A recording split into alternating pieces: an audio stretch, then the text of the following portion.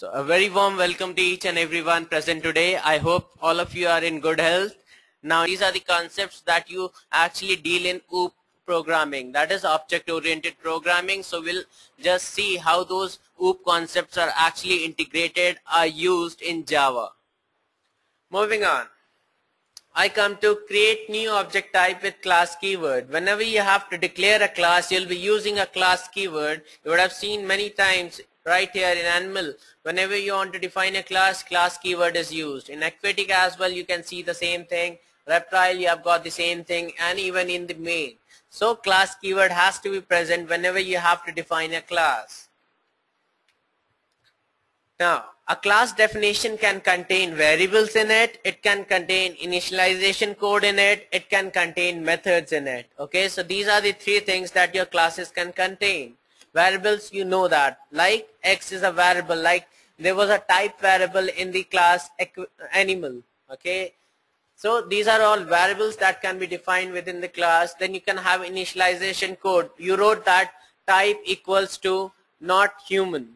Okay, you are actually initializing that variable, so that is a kind of initialization code.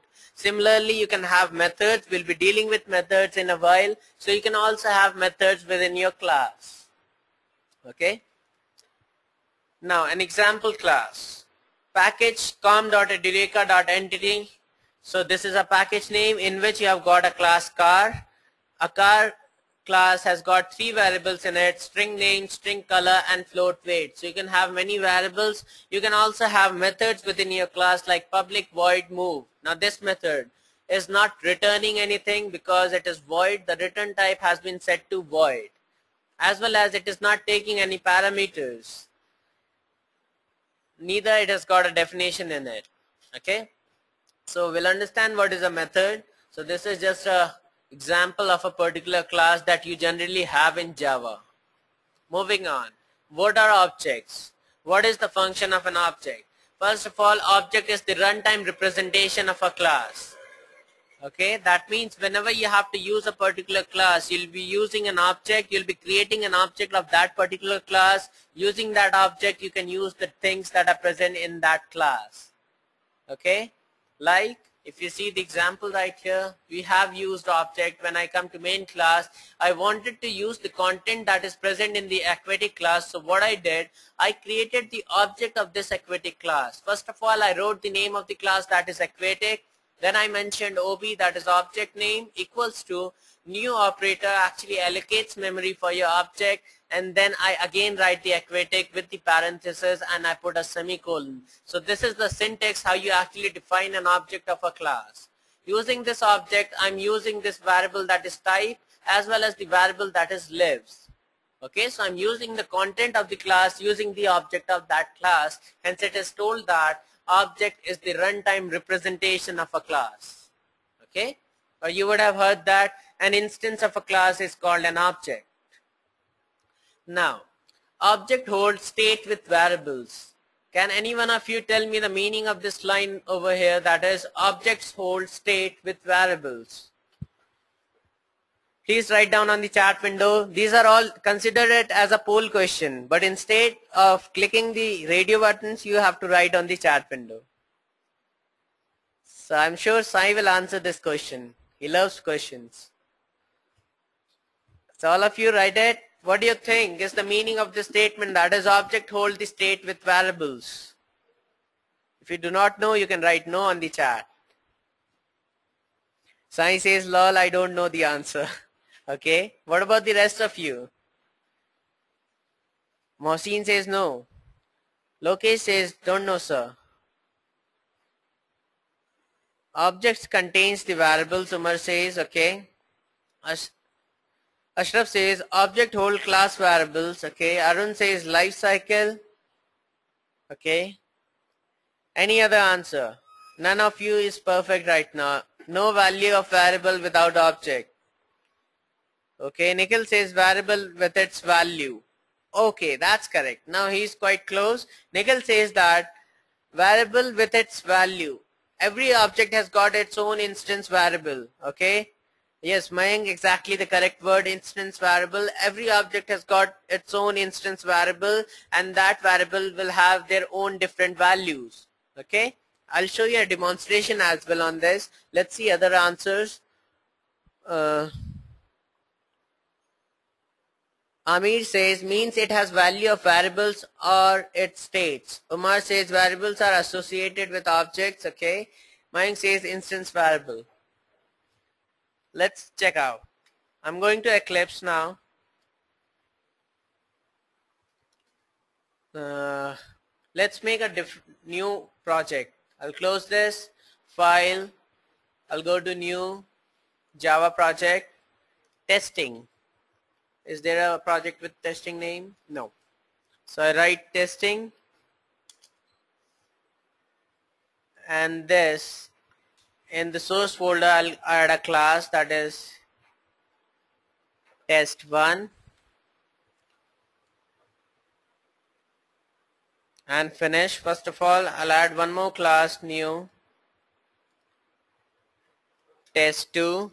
I'll include the main method in it, and I'll click on finish. Mohsin says, sir, I'll be back in 2 minutes. Okay. Ashraf says it's whole default values. Okay. Now, in this, I'll declare one variable, integer state. Okay. state. I put a semicolon. I come to test2 file. In the test2 file, what I did, I want to use that variable. I'm creating an object of that variable. Test1 equals, sorry, the object name ob1 equals to new and test1 semicolon. I create one more object, that is test1 ob2 equals to new test1, and I put a semicolon. So we have got two objects. Using the two objects, both the objects will have their own distinct instance variable. What is the instance variable? This variable right here will be the instance variable of the objects of test1 class. Okay, so I'll be using the instance variable by using the object that is ob1 dot state equals to 10. I put a semicolon. ob2 dot state, I'm using the instance variable of second one, and I will assign a value 18, and I save it. So I'm putting different values in both of these things. Now it does not mean that the value of this state variable will change to 18 now. Okay, I'll just print out the statement system.out.println, and in that first I'll print this one,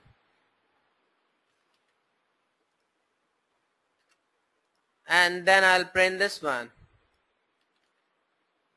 Okay, first I'll copy this, and in that I'll change it to ob2.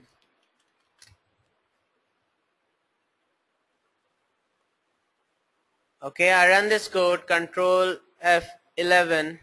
I receive 10 and 18 on the console window. Then that means that these two objects are actually holding the state of their variables. Pranav says different copy for both objects. Exactly correct. Okay, so they'll be holding the state of their variables. Whatever value is present in that variable will be stored. Okay, it will be safe. It won't change. So all of you are clear with this line that was present. That is object hold state with variables. Everyone write down on the chat window if you are clear. Ashraf says yes sir. Mavish says yes. Sai, Pranav, Amir, Mayank, Arun. Arun says state is of object type. No, state is not of object type. State is of, I think it is of integer type. Yes, it is of integer type. It is not of object type. Okay? Okay then. I come to the third statement, that is objects do some work with methods. That is, you can use a method using the object. We'll be discussing as soon as we discuss the objects. Sorry, As soon as we discuss the methods part, then I'll be showing you how to use method using the objects. They are used in a similar fashion like you're using the object. Okay. Now, objects can be created during runtime as follows right here. As I told you, first write the name of the class, then you mention the object name, it could be any name, equals to new and car with the parenthesis, and you put the semicolon. This way you'll be creating the name of the object. You'll be creating a new object. Let's move on, and I come to methods. A method takes some parameters, performs some computations, and then optionally returns a value. So whenever you want to create a functionality, okay, Mayank sends me a sad smiley. Now whenever you have to make a functionality, like for addition, you want to make a function for addition, you want to make a function for subtraction, or any other thing.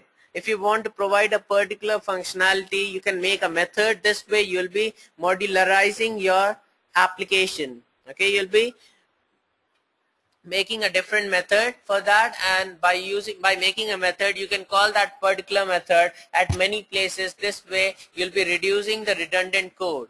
Okay, you'll be reusing the code. Now we'll see what are the things that are present in a method. Methods have got 5 components. One is modifiers. We'll be discussing about modifiers in the later part of the class. Modifiers are like public, private, protected, and there is a default one. Whenever you miss writing any one of them, then in those cases it will be taking the default one. Now we come to return type. A method can return a value.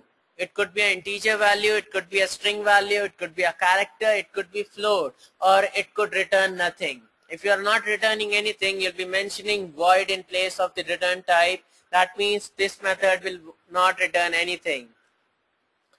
Amir says, is there any difference between methods and functions? Now you would have also heard of procedure.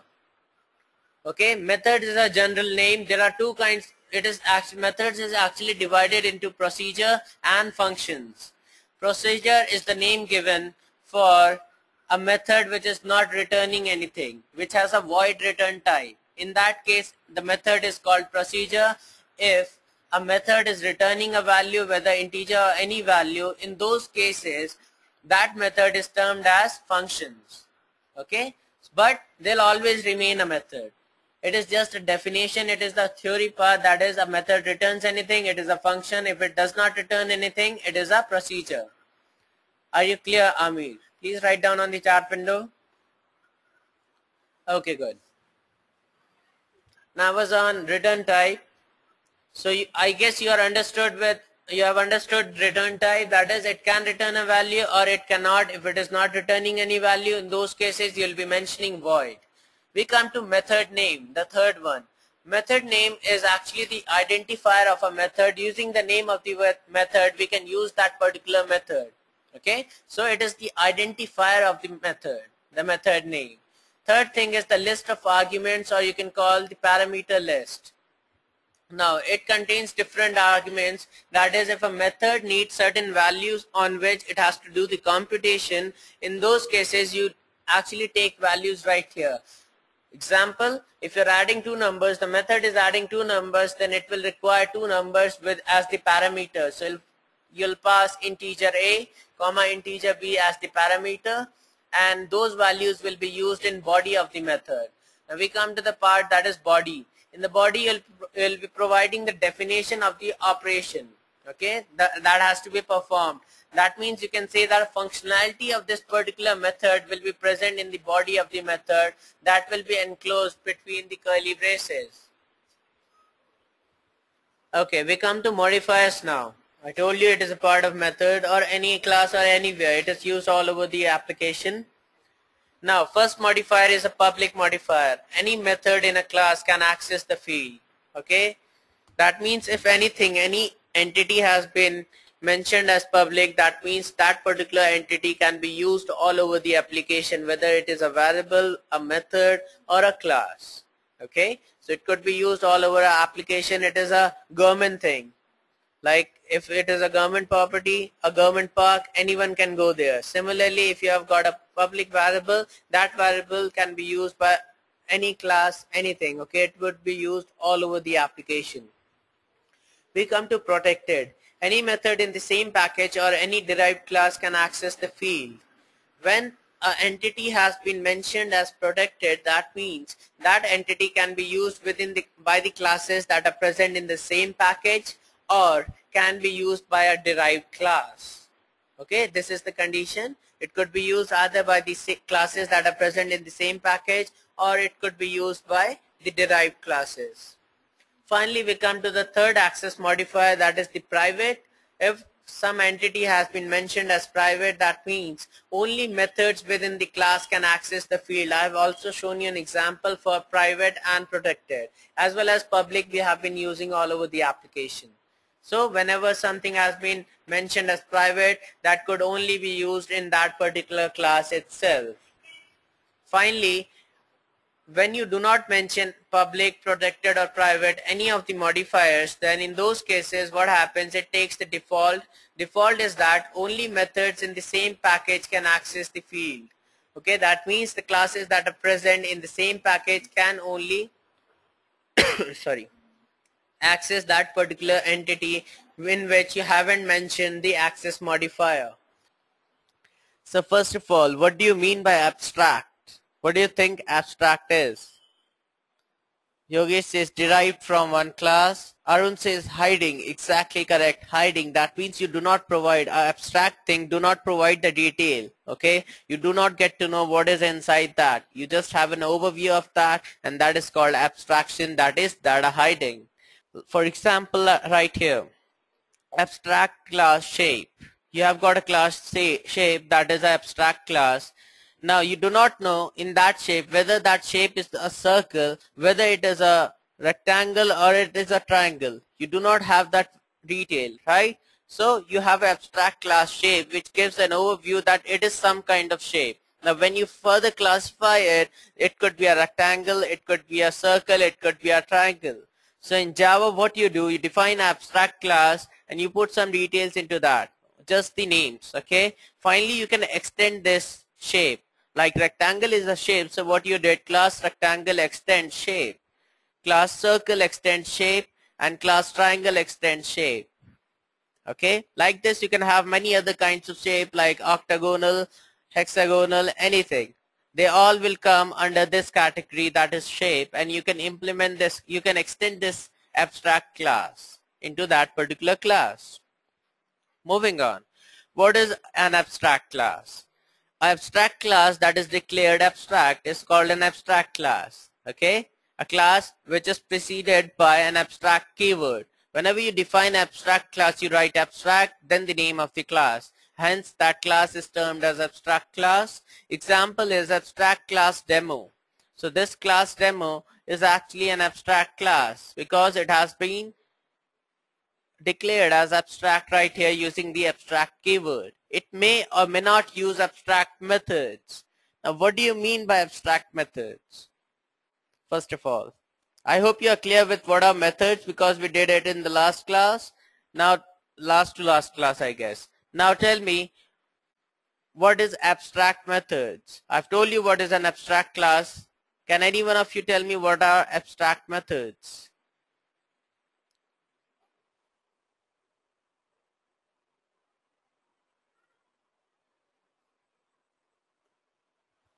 Irfan says only header, no body. Okay, that's correct. Mayank says methods which do not have any body. Exactly correct, both of you, Irfan and Mayank. That's correct. Moving on. Now, as you said, what is an abstract class? A method that is declared abstract. First of all, a method that is declared without an implementation. You do not have the body, you do not have the definition of that particular method present. Okay, so that method will be termed as an abstract method, which does not have a implementation, and you actually mention it as abstract. Example is abstract void add int x and int y. So you have got a method that is add, which is taking two parameters, integer x and integer y. Sai says, hi Vineet, I'm leaving for job now, so can't attend the class. So will go through the video later. Thanks, we'll miss the class. Okay, that's fine, Sai. You can move forward. But I guess you'll be present in the next class, right?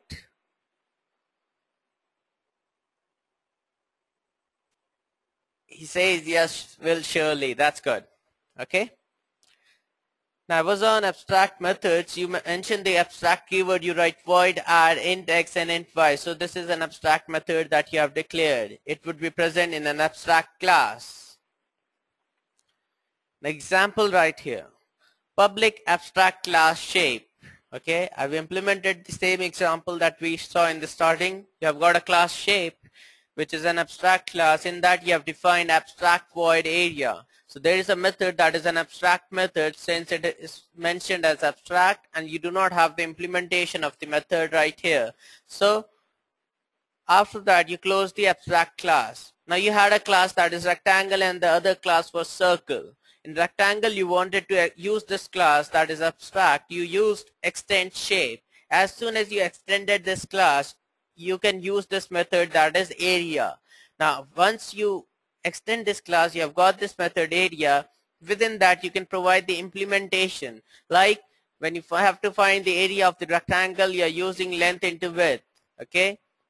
Now when you implement the same shape, when you extend the same abstract shape class, then in the area method what you are defining 3.14 into radius. In case of circle, the formula of area is different. So what is the benefit of this abstract method? It is that as soon as you extend this abstract class, you can implement this method, which would be common for both rectangle and circle, but you are providing different definitions within them.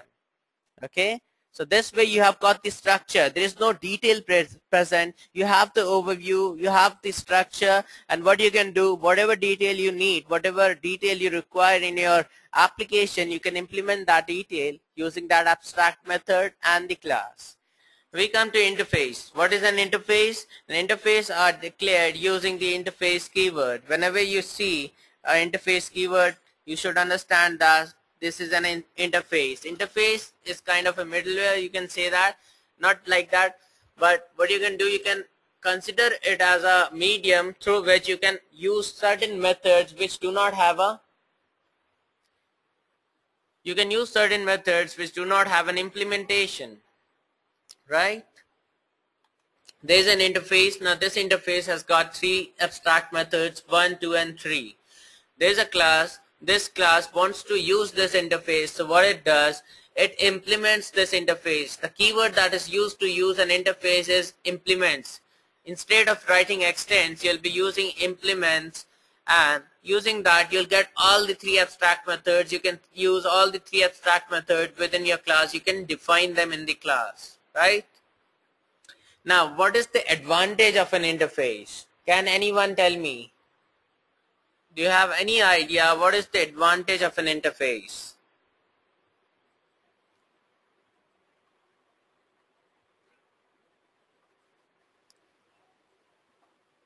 Any one of you?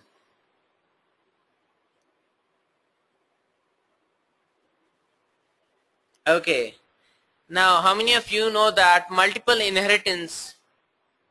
Nikhil says we can create a template for every object. Mayank says a kind of protocol to be followed by the class. Hardik says no idea. Vasil says it is used as multiple inheritance. Vasil, that's a good answer.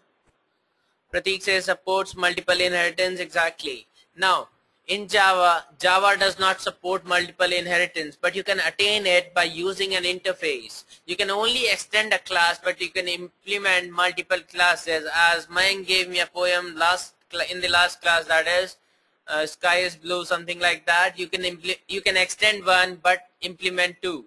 That means it could be 2, 3, anything. You can implement as many interfaces as you want. So this is one of the importance of interface in Java, so that you can attain multiple inheritance. Okay, Mayank sends me a smiley. So I hope you are quite clear with this diagram right here. The motive was you should understand the keyword that is used, as well as you should understand all the classes will be used in the class. All the methods in interface will be used in the class.